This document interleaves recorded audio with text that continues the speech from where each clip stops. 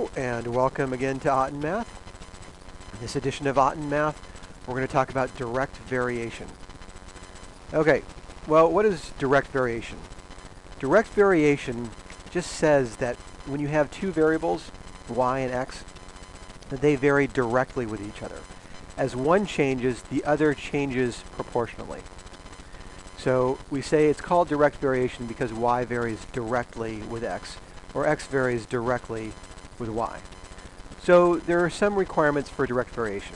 First of all, this a, so I'm going to say, if I say y is equal to ax, this value a is called a constant of variation. And that constant of variation needs to be a non-zero number. So this would be an example of direct variation. Y is equal to 3x. The other requirement is that you're not going to have a constant. So an example would be if I had an equation y is equal to 3x plus 3.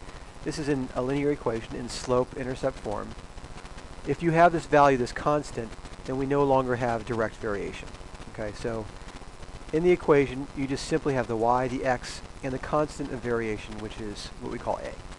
So a, again, must be a non-zero number. We can't have a constant. But what we do have a constant is we have a constant of variation, which is the coefficient in front of the x. And that's what, in most cases, we're going to find. So I say if y is equal to ax, then I can find out what a is by just dividing y by x. So a is equal to y over x, and that's our constant of variation.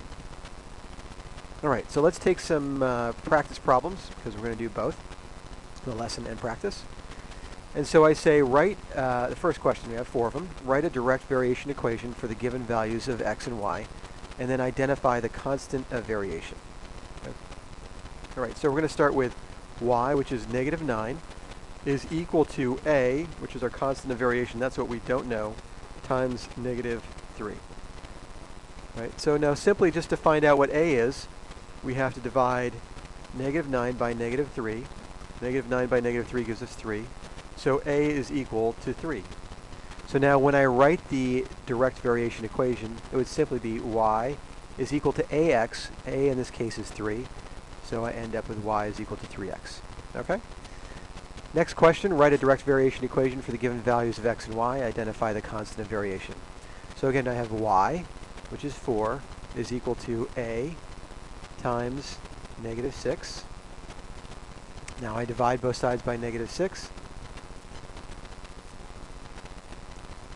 -6, this reduces to 1, and I have a is equal to -2/3.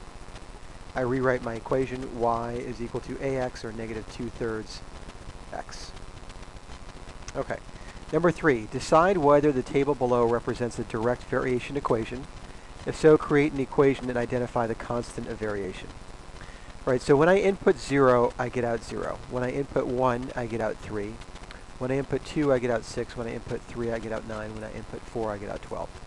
So let's take 2 of the values, 1 and 3. And then we'll take 2 and 6. And let's see if the constant of variation is the same.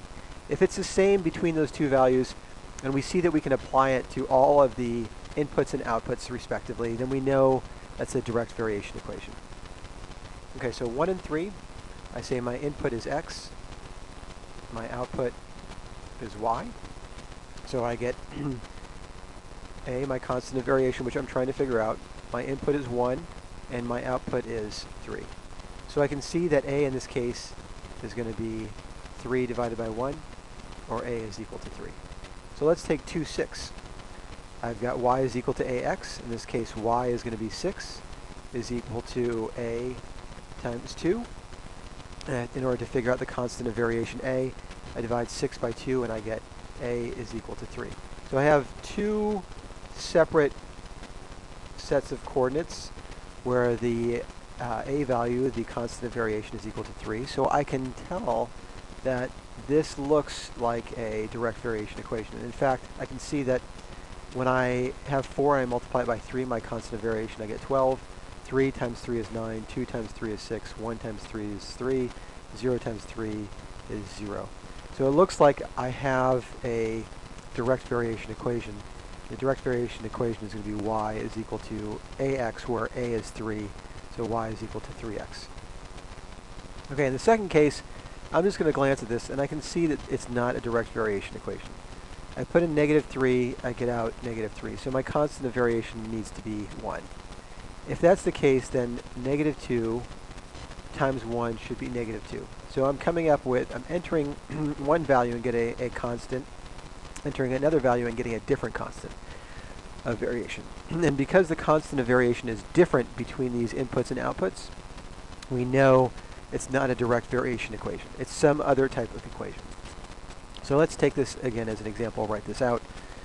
If I have y as -3 is equal to a constant of variation times -3, I find out that a is equal to 1. So that's for my first set of values, -3 and -3.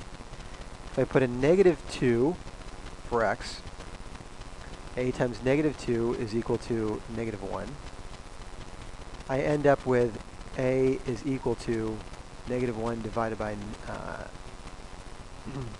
sorry, it should be multiplied by -1 divided by -2, which is a is equal to 1/2. And I can see the constants of variation are different between the two pairs of values, so I know that this is not a direct variation equation.